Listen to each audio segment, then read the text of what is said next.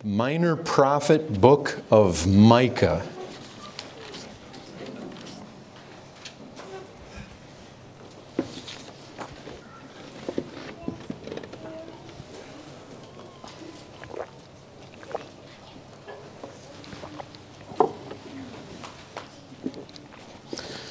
Let's pray.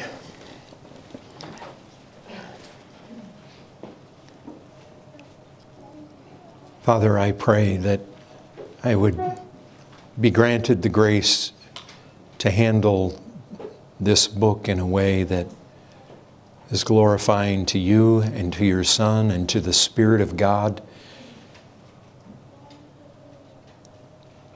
Give me the words, the thoughts. I pray that Micah might at this time, the truths found in it might be a book that you would use to help the people in this room, the people that hear my voice. I ask this in Christ's name. Amen. So I want to introduce you to Micah. Micah is 7 chapters. We're not going to be able to cover the entire book. This is going to be another 2-parter, Lord willing, 3 weeks from today. If God wills, that's where I hope to be. I want to introduce you to Micah. Micah of Moresheth. Micah chapter 1, verse 1. The word of the Lord that came to Micah of Moresheth in the days, we see when he lives, Jotham, Ahaz, Hezekiah. Basically, he was a contemporary with Isaiah. And in fact, if you compare some things from Isaiah to Micah, they're identical. There's actually extended portions that are identical. God gave the same word to both prophets at that day, at that time, and them being contemporary. Now, verse 2. Listen to this. This just sets the tone, as it so often does in the minor prophets. Hear you peoples, all of you. Everyone. All of them. Pay attention. O earth. The whole earth. God is calling to attention here. And all that is in it. And let the Lord God be a witness against you.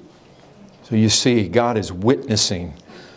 The Lord from His holy temple. For behold, the Lord is coming out of His place and will come down and tread upon the high places of the earth. That's a destructive tread. The mountains will melt under Him. And the valleys will split open like wax before the fire, like waters poured down a steep place. And this is for the transgression of Jacob and for the sins of the house of Israel. Now look, we do well to pay attention. You see what's happening. Pay attention, O earth.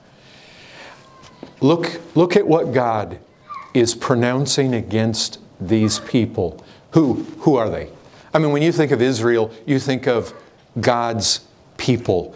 You think of the people that aren't Gentiles. You think of the people that God had a special relationship with. And He's calling the whole earth to come to attention to this. And I'll tell you this, if God sets aside any kind of people for any sort of purpose, and we recognize this is Old Testament Israel, but what He's saying is this: the Lord is going to swoop down from heaven against Israel, and it's a witness against us all.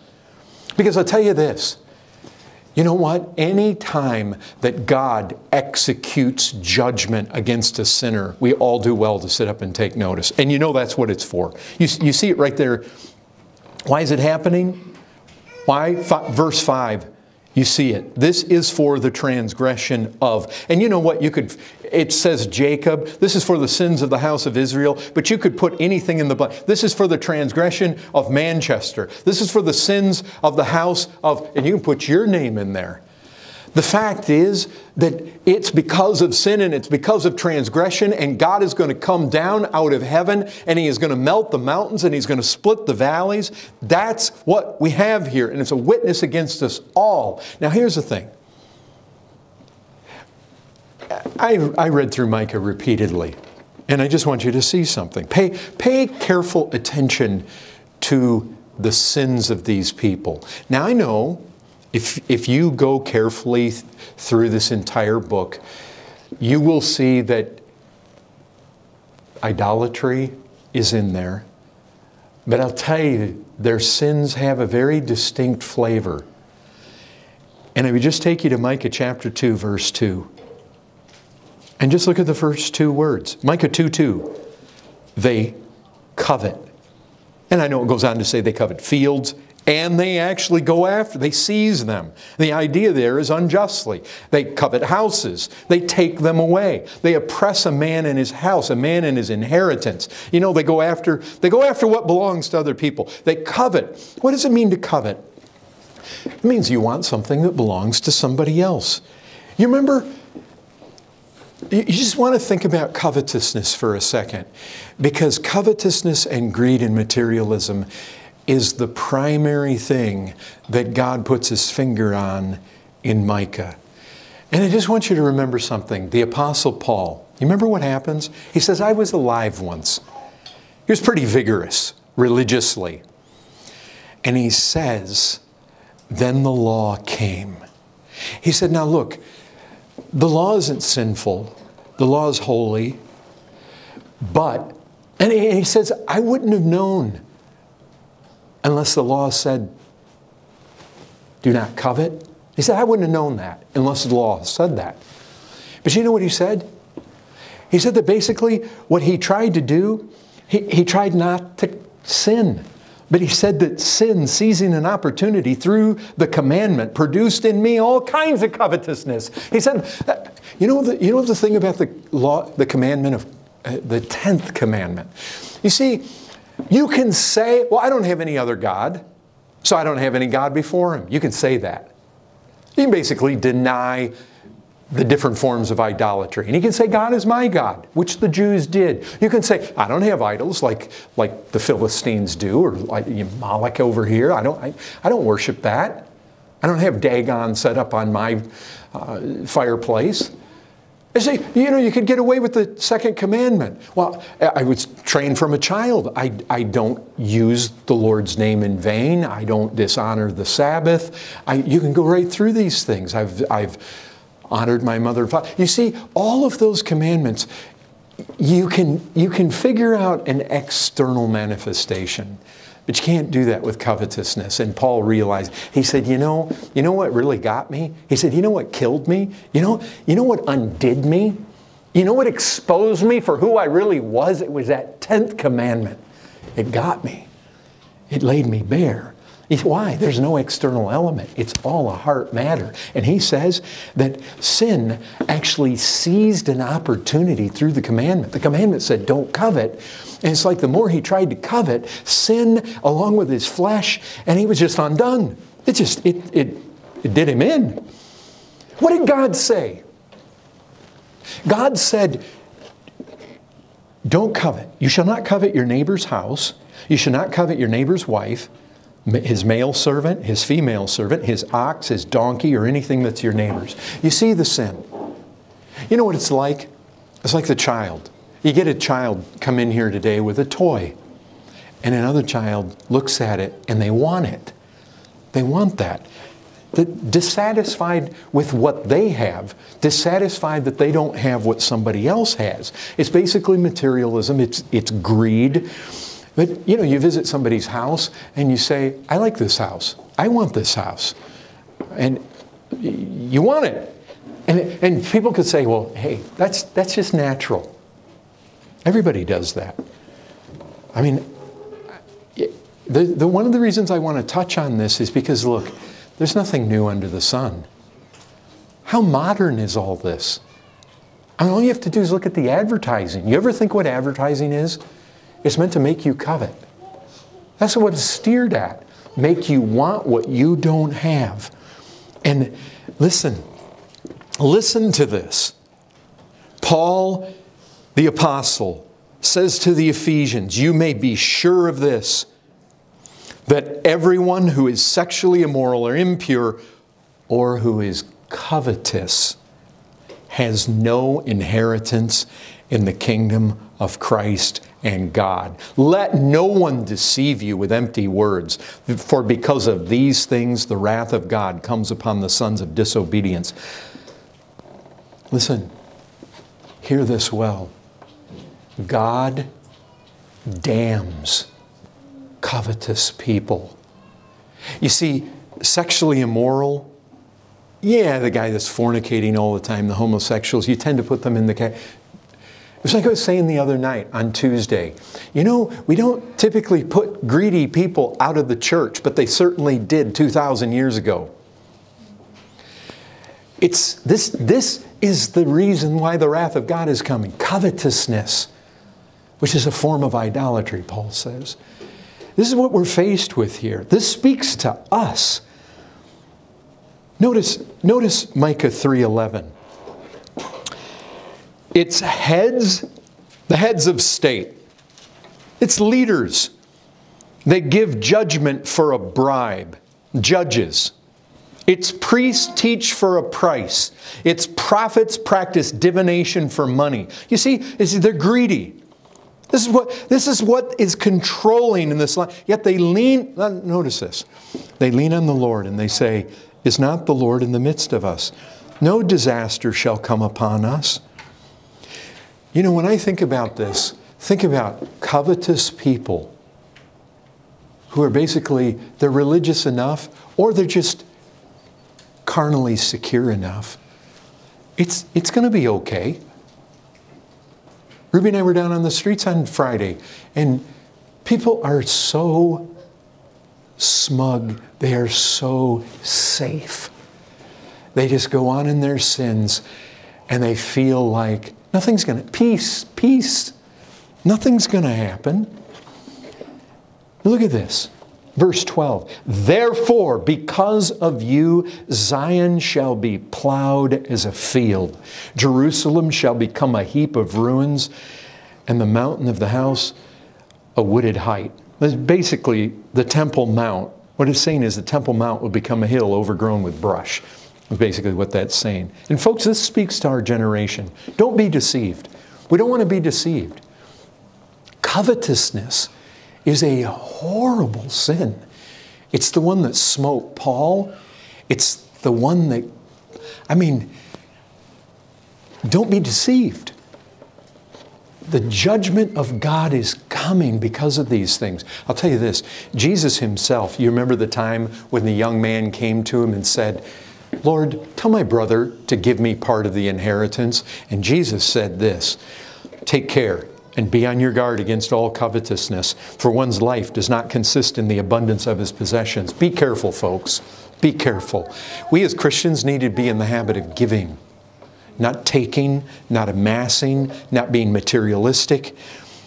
And then here's the thing. Before all this judgment is coming, he says, basically, I'm going to wipe out Zion. He uses 3 words. The mountain of the Lord, the mountain where the temple is. He calls it Zion. He calls it Jerusalem. He basically says, I'm going to wipe this out. Okay.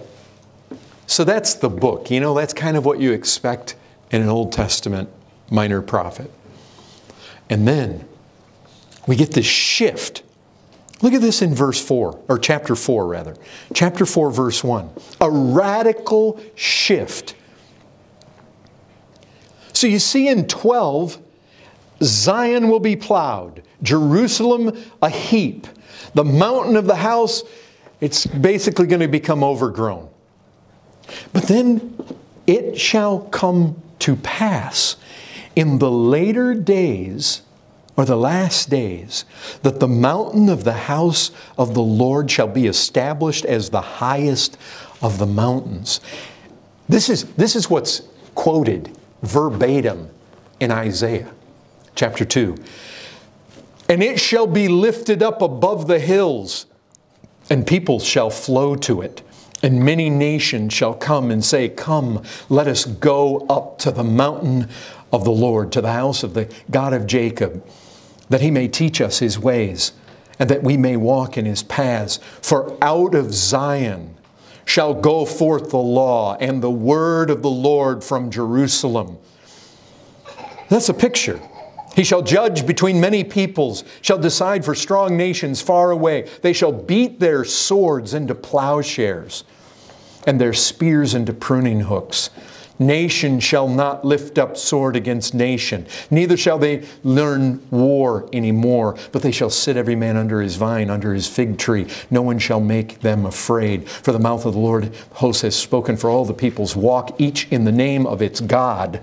But we will walk in the name of the Lord our God forever and ever.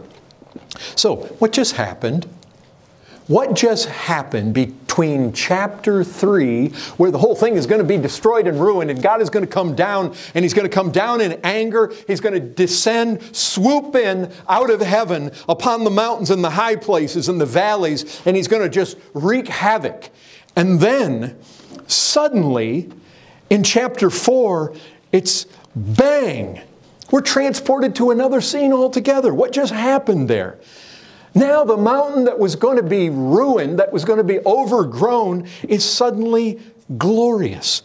And look, I'm sure it's apparent to everybody that can read this. Something really good all of a sudden happens here. Something very positive. Something that's definitely full of good news. Something really glorious. I mean, there was a massive shift.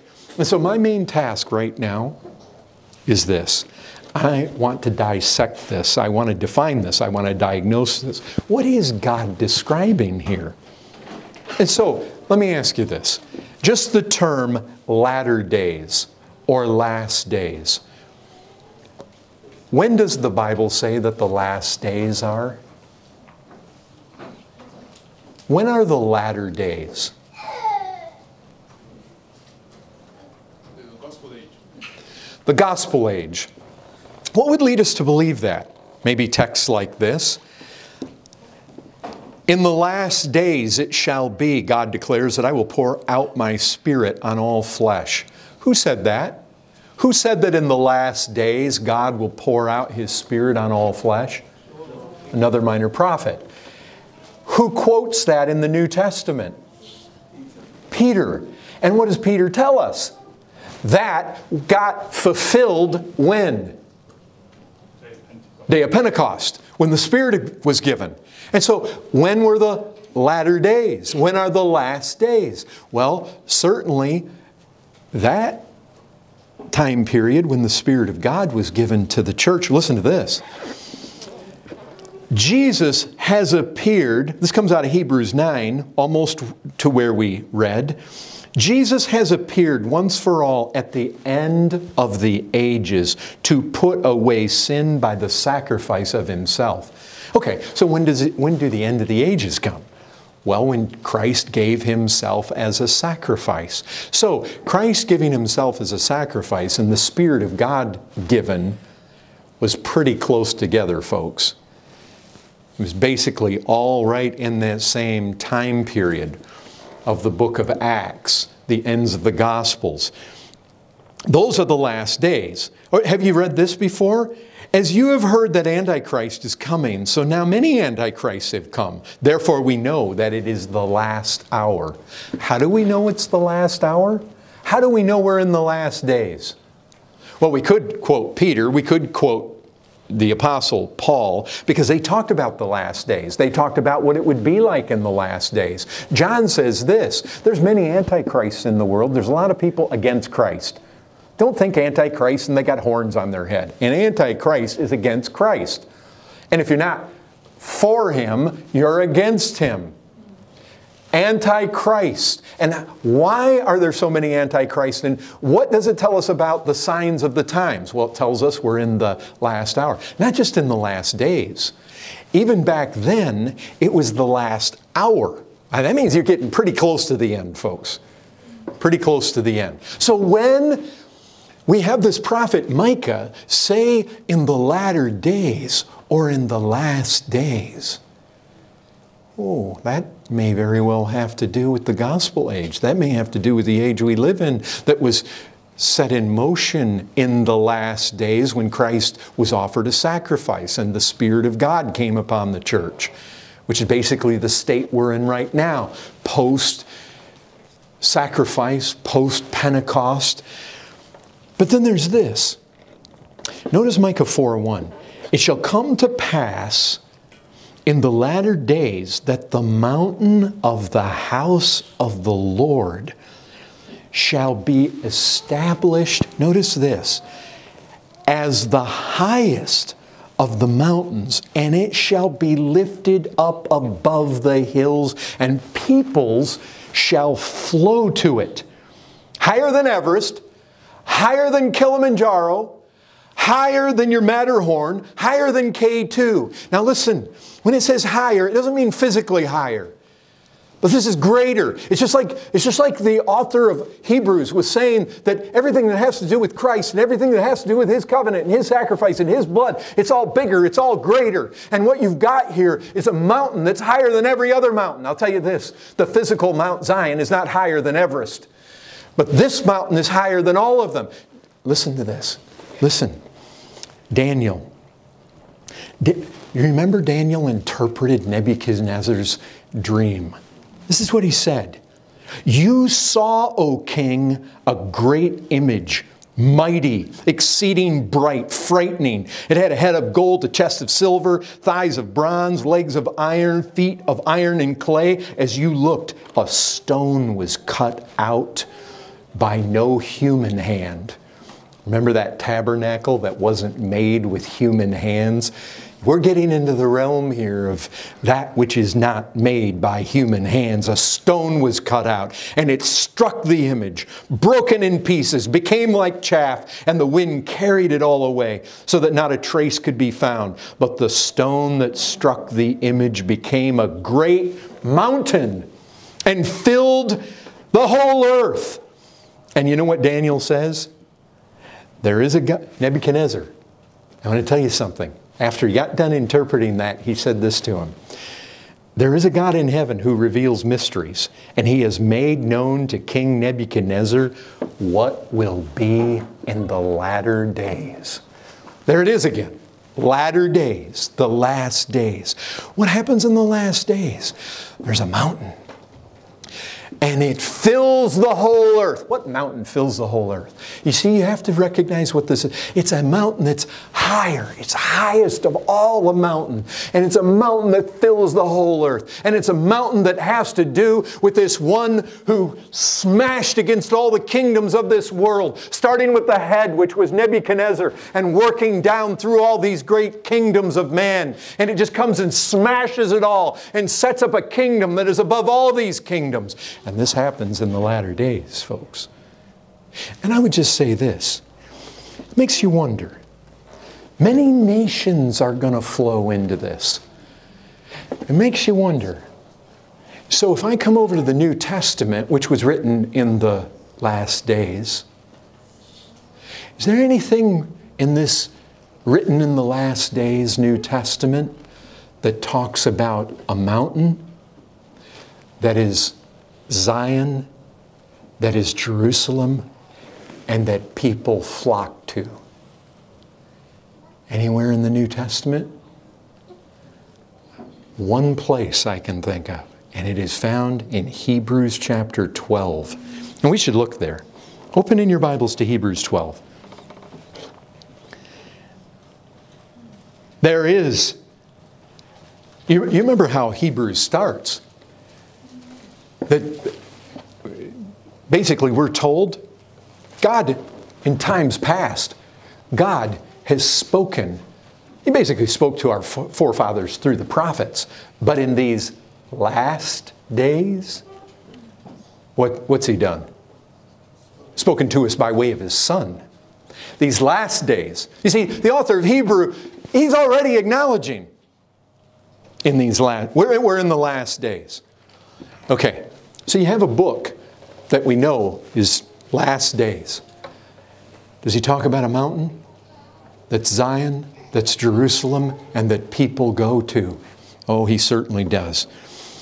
Read with me here, because I want us to figure out what in the world Micah is talking about. And I think there's no better place for us to get our bearings than right here. Hebrews 12:18. And he's speaking to Christians. So for you have not come. So the first thing he's going to do is he's going to tell Christians where they haven't come.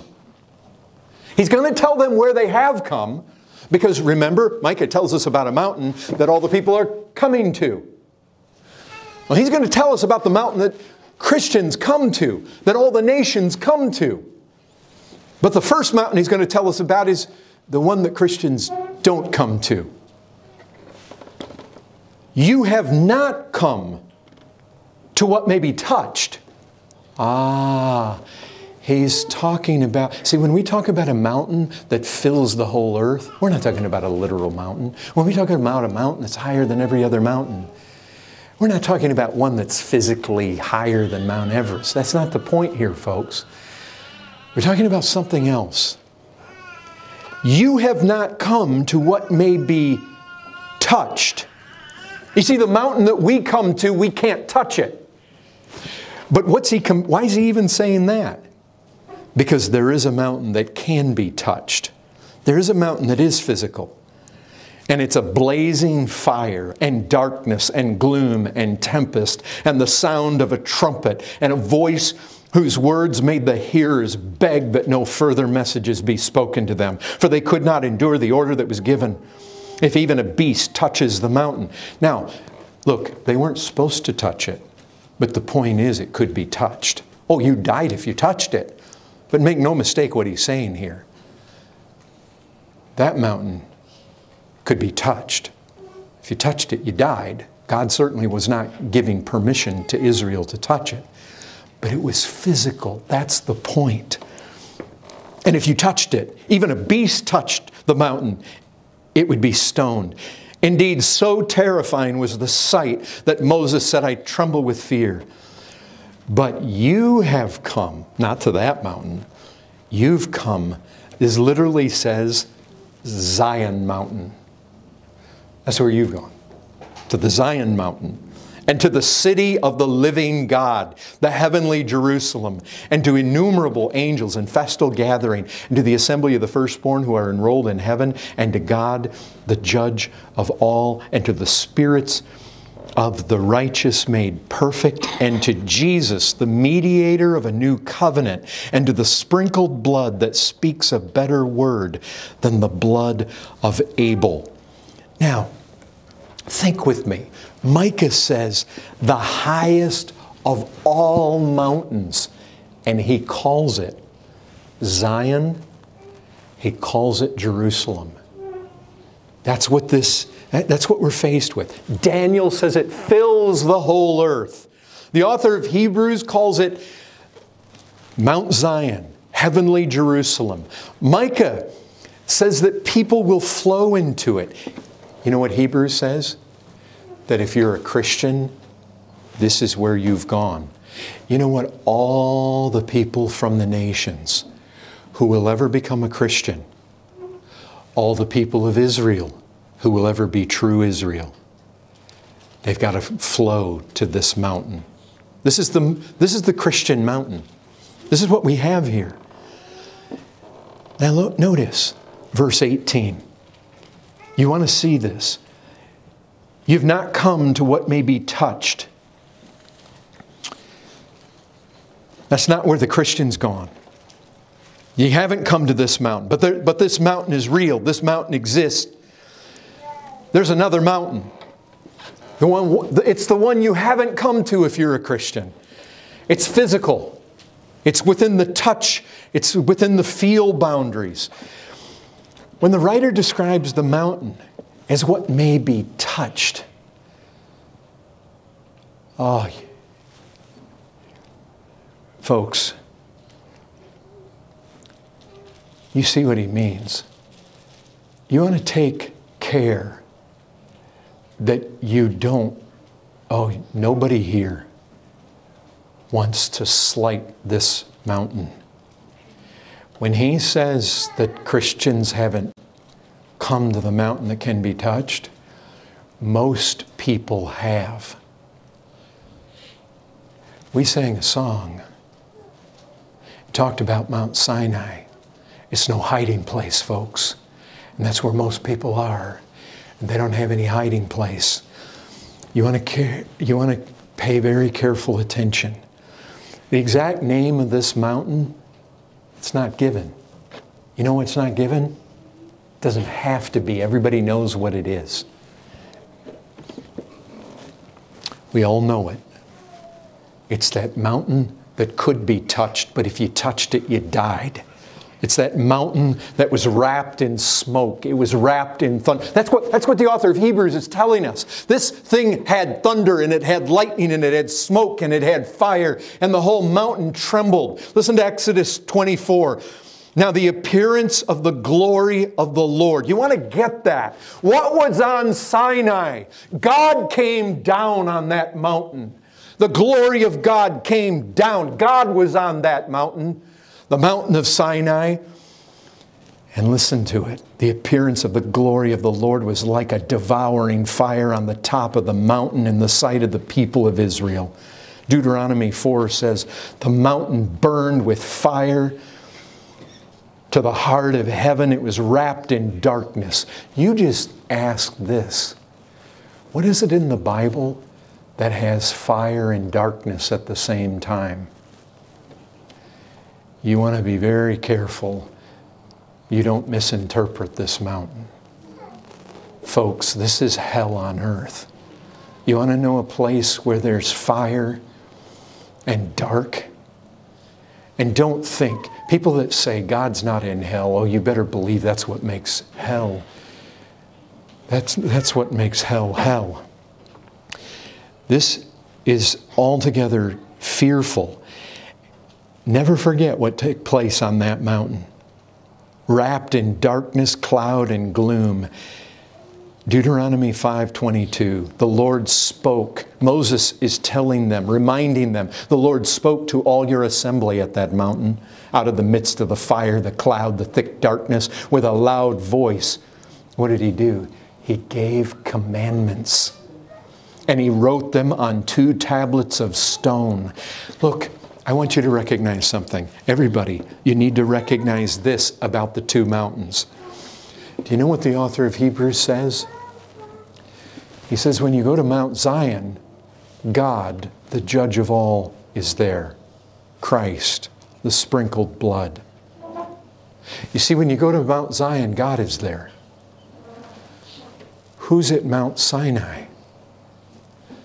God came down. God is at both mountains. God's at both mountains. When you come, you see, this is all about coming. You haven't come to that mountain, but you have come to that mountain. That's what Micah's talking about. The nations, they say, let us come to this mountain of the house of the Lord. Come, where have you gone? You see what this has to do with? This has to do with 2 mountains, and they both represent the presence of God. God is present on both those mountains, and we approach those. You see, this all has to do with how we approach God. And there are 2 ways to approach God. That's what you have here. 2 ways. These 2 ways are represented by 2 mountains. Mount Sinai, Mount Zion. But you say, wait a second, isn't there only one way to God? What did Jesus say about the way to God? Narrow. Well, he said, I am the way, the life, and the truth. And nobody goes to the Father except through me. Didn't he say that? If Jesus says he's the way, and no one comes unto the Father except through him, then isn't he the only way?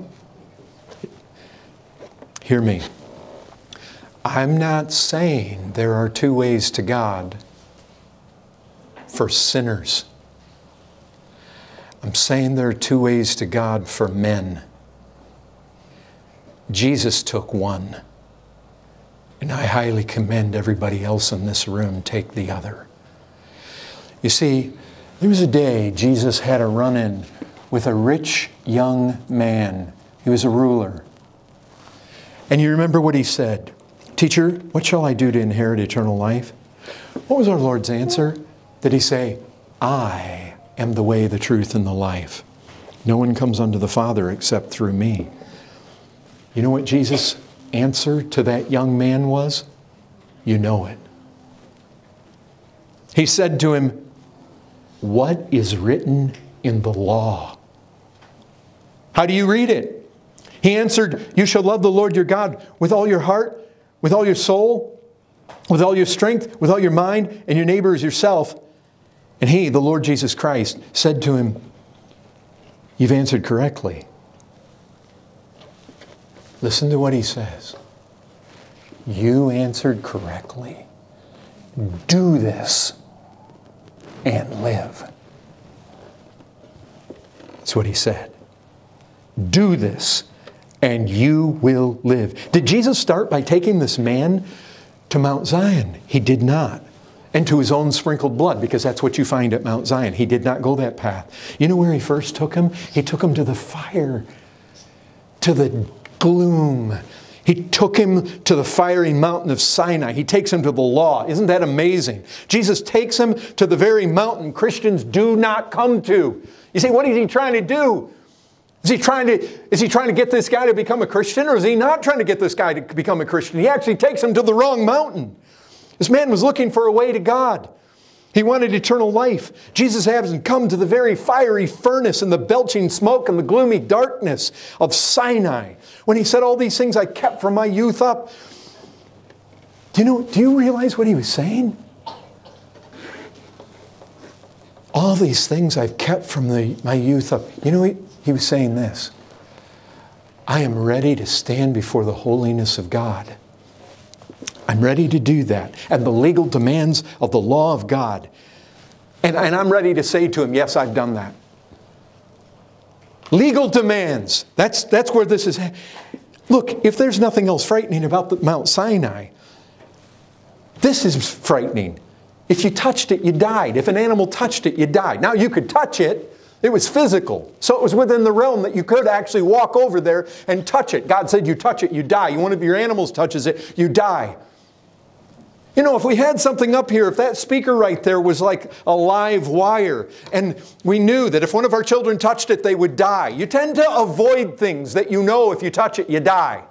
It's like you tell your children, don't touch that thing over there, you'll die. Don't climb up that power pole out here and touch that transformer up there. You die if you do that. Don't go stand in the motorway. Motorways are places that if you stand, you die. We tend to avoid places like this. This is exactly what was true of Mount Sinai.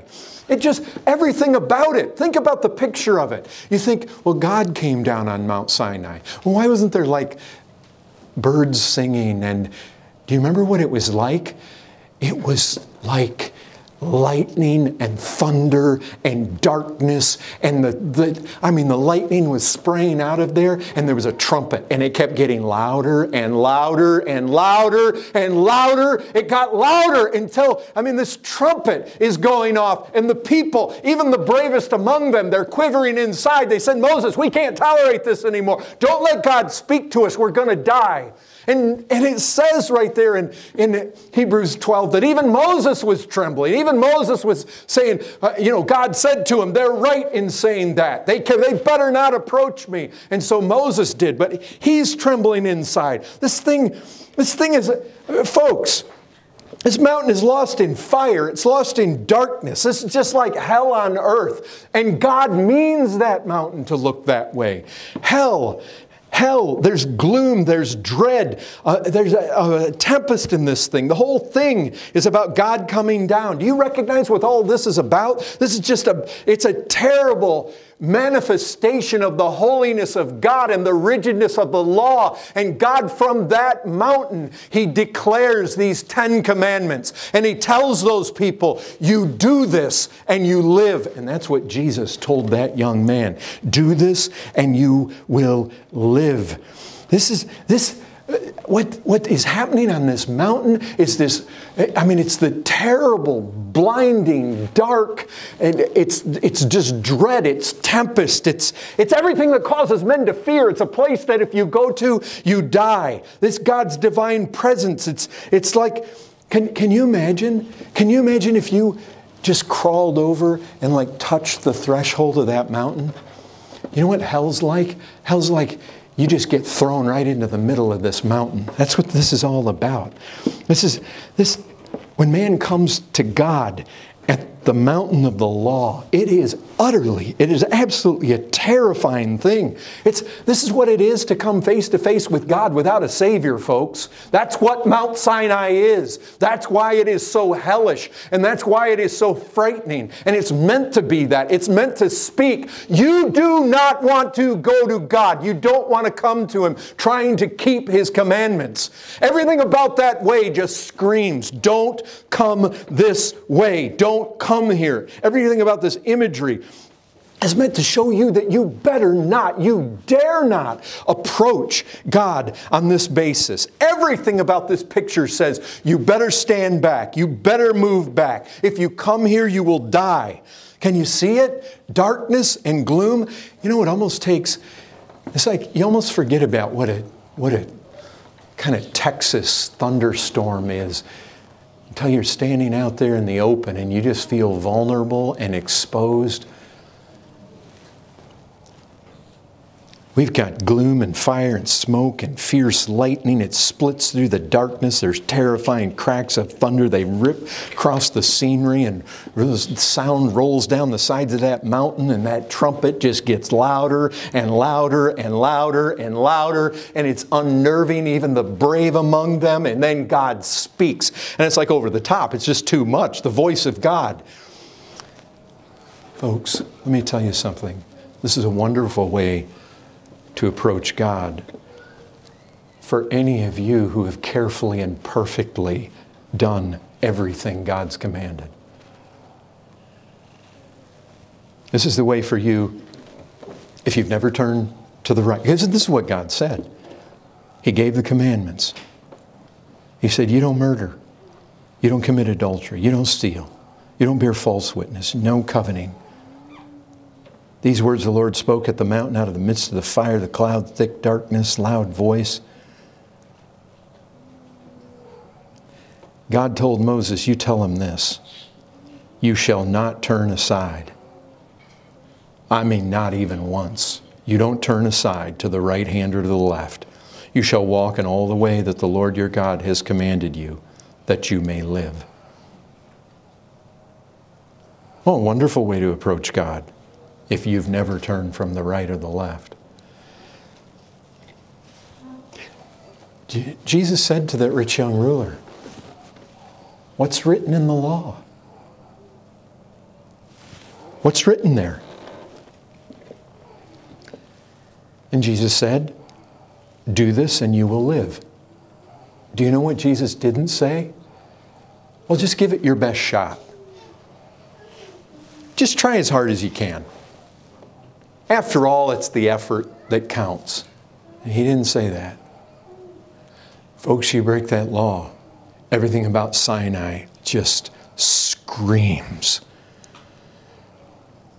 No failure permitted. Do the law. Do the law. And God will accept you on that basis. But I'll tell you, if you show up on Judgment Day without a Savior and you haven't kept that law, woe is you. It's like being thrown into the midst of Mount Sinai. Hail, sovereign love. We sang the stanza, indignant justice stood in view. To Sinai's fiery mount I flew. But justice cried with frowning face, this mountain is no hiding place. Anytime somebody says, I'm a good person, I haven't done anything. You know what they're doing? They're seeking shelter at this mountain. You don't want to go there. You recount Pilgrim's Progress? Some here maybe have read it. Mr. Worldly Wise Man. See, Christians headed towards the straight gate. That's where evangelists told him to go. And he comes out there and here's Mr. Worldly Wise Man. Oh, and there's Mr. Legality over somewhere. His son, what is it, civility. He said he got close to that mountain. He says there came flashes of fire out of the hill that made Christian afraid that he should be burned. He sweat, he quaked, he thought it was going to fall upon his head. What do you think? When God determines to show you what it's like to approach Him by your own goodness without a Savior, you know what He does? He constructs Mount Sinai and He says, mankind, look at it. Look at it. You want to come to me on your works? You want to come to me by being good? Well, you have, basically at heart, you're a pretty good person. Is it seriously? You've never turned from the right or the left? You listen to Jesus' words. What does the law say? Well, the law says this: do it and you will live. Do it. And if you don't do it, it says, cursed is everyone who does not do everything that is written in the book of the law to do it. Everything, folks. Always. This is what this mountain, it's just absolutely fearful. I'll tell you, Jesus came to God this way because He was spotless. He who was without sin is what He's called in Scripture. He had no sin. He had no blemish. The Father could look at Him and say, wow, this is my Son in whom I'm well pleased. And everything about Him was perfect.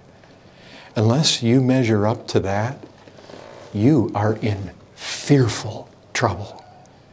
Fearful beyond anything imaginable. Do you recognize whenever we ask somebody if they're a good person and they say yes? You recognize what they're saying?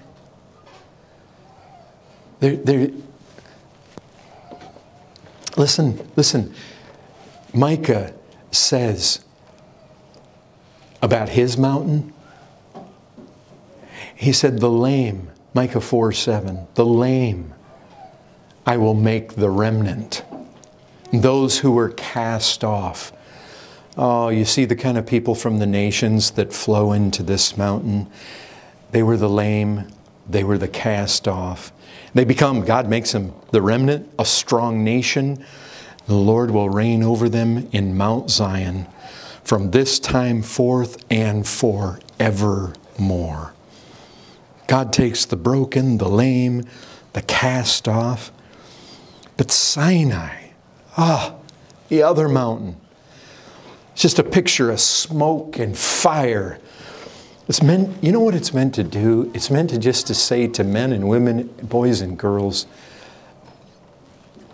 look, your efforts at obeying the law,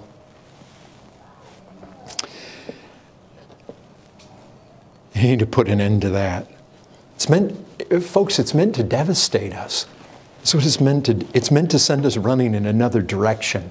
It's meant to send us running to this Mount Zion that the author of Hebrews talks about. Micah's mountain, Daniel's mountain, the one that just shatters all the human kingdoms and sets up this mountain that just engulfs the whole world. Folks, the truth is, when the author of Hebrews says, our God is a consuming fire, people just walk around casual. So what? Oh well. Judgment day. I've got it. I'm not concerned. Most people don't fear that God is a consuming fire. Most people just simply do not consider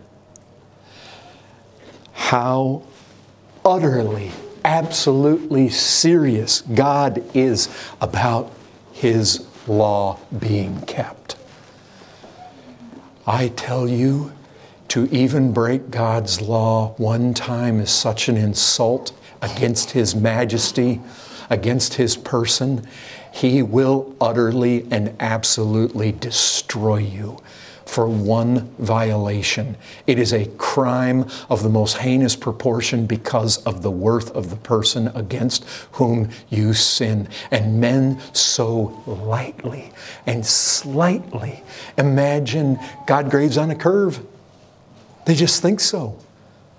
I'll tell you this, that mountain of Sinai is no hiding place. It spits fire and darkness. It's a hell. Most people never even considered that. They just think, oh, God's merciful. As though what? I mean, the very fact that He didn't spare His Son to provide you a lawkeeper in your place, that speaks massively of mercy. But you see, people just say, well, God's merciful. And so they just think, somehow what? God's not really going to care if I broke His law? You better go stand at the cross before you start thinking such things. You better go hear the Son of God Himself groan on that tree before you start thinking that God just casually sweeps sin under the rug. I'll tell you, if anything speaks about the horrors of the holiness of God, it is the Son of God crying out that He'd been forsaken on that cross. The Son went out. This whole picture of Sinai is meant to fill us with despair and with terror and hopelessness at ever approaching God based on our not being that bad. I'll tell you this, sinner, you in this room that are lawbreakers, don't go that way. Don't go that way to God. Do not come to God. Don't ever come to that mountain. That mountain is nothing other than a glimpse of hell. It's a manifest expression of the awful holiness of God toward lawbreakers, and it is fearful. It just screams out with the iron rigidness of the law. You break it, you die. Forever you will die, you will be damned. You break God's law, and He will deal with you as the ultimate enemy, unless one stands in the way and takes the wrath of God in your behalf. Folks, Micah's mountain. You know what the author of Hebrews says? Christian, you haven't gone to that mountain. We had every one of us jump right out of our seats right now and just shout that there is another mountain. Christian, we haven't gone to that mountain. We've gone to Micah's mountain. We've gone to Daniel's mountain. We've gone to the Hebrew mountain, the Mount Zion, the heavenly Jerusalem. Now listen, yes, there was a physical Mount Zion. It used to be called Mount Moriah. It's where Isaac was offered. It was where the temple was built. David conquered that and took it from the Jebusites long ago. We know, but look, that's not the mountain being talked about here. Micah's mountain is higher than every physical mountain. Daniel's mountain, it engulfs and it fills the whole world, and it trumps every other kingdom upon the face of the earth, from the gold right down to the iron and clay and all the kingdoms. And this rock just smashes it to pieces, and there's this mountain. This is it. This is the one. This is the higher, and it rises higher than any other. It fills the whole world. It's a heavenly mountain. This is a heavenly Jerusalem. It specifically says that this is where angels gather together. You can't drive here. You can't climb this mountain. This is altogether not of this world. This is the mountain upon which this shining celestial city of the living God is to be found. But you can only come here at first by faith. You see, the author of Hebrews says to the Christians that he's writing to, you've come to this mountain, but you don't come to it physically. You come by faith at first. That's it. You've come to Mount Zion and to the city of the living God, the heavenly Jerusalem, innumerable angels, festal gathering, to the assembly of the firstborn who are enrolled in heaven, to God, the judge of all, to the spirits of the righteous made perfect, to Jesus, the mediator of a new covenant. We looked at that new covenant when we took the Lord's Supper. To the sprinkled blood that speaks a better word than the blood of Abel. Listen, folks, our life is short. We each are going to choose one mountain or the other. You know how you come to Mount Sinai? You better come having kept the law. If you're not qualified for that mountain, look, don't come to Mount Zion boasting in the way of Mount Sinai. You see what I'm saying?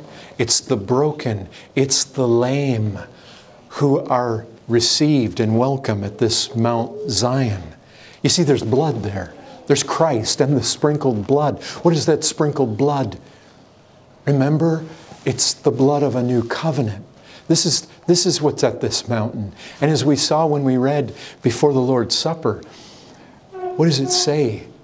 He says that He's going to forgive our sins. He's going to put them behind.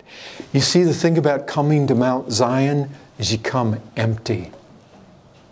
You come broken, you come lame, you come sick. That's the only way that you come to this mountain. You can only come empty.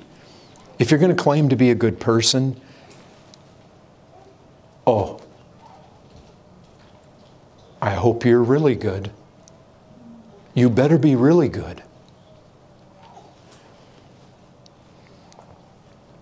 You better have kept the law with all your heart, mind, soul, and strength every moment of your life. One defect, you're a dead man or a dead woman.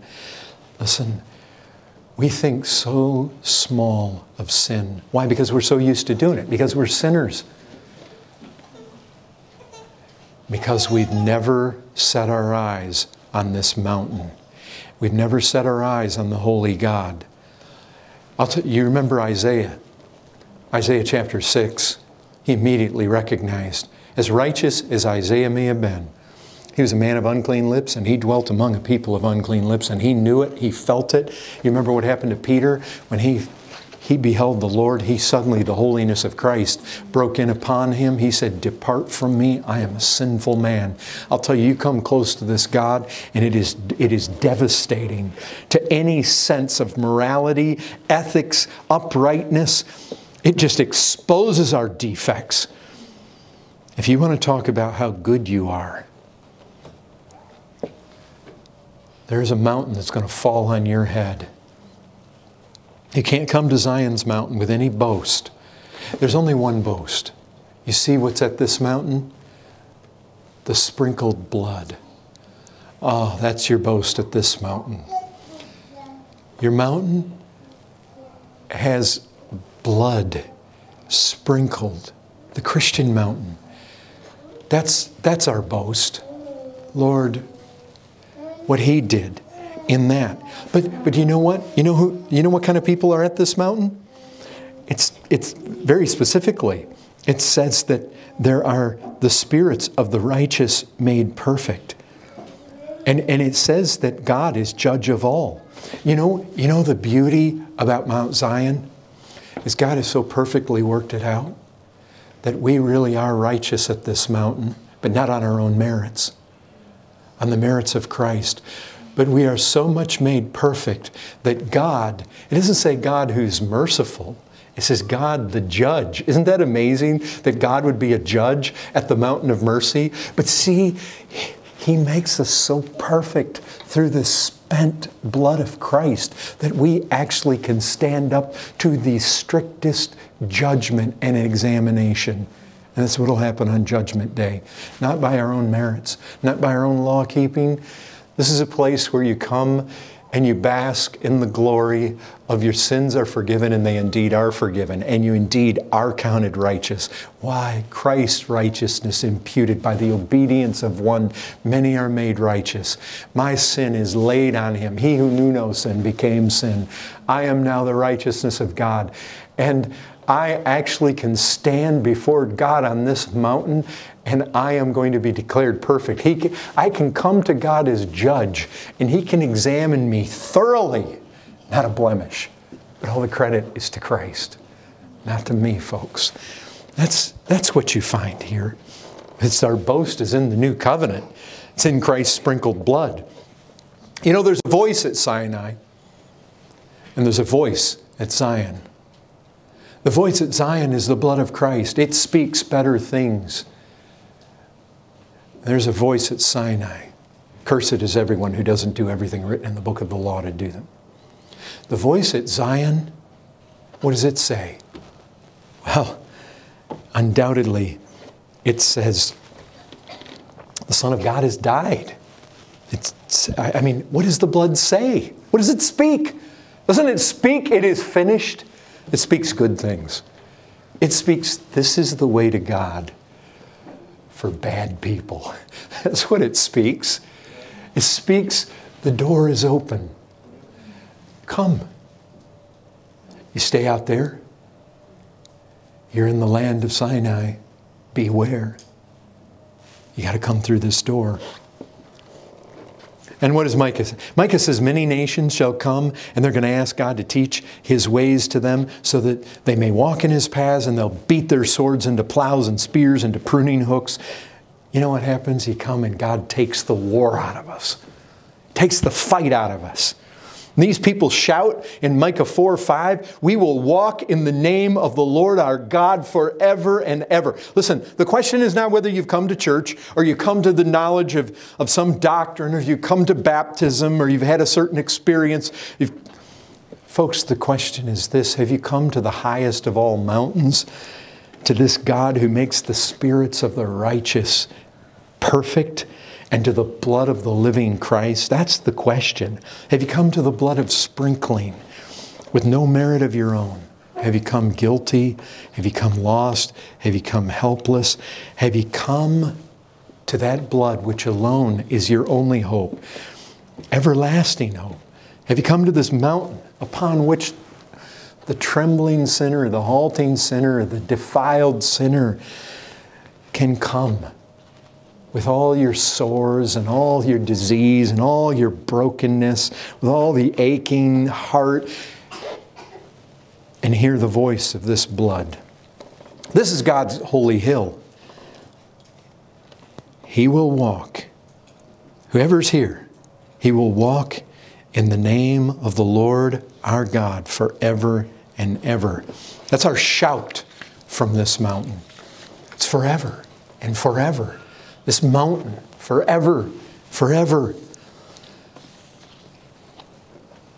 So, in the later days, and brethren, if we got eyes to see, the nations are flowing in to this mountain.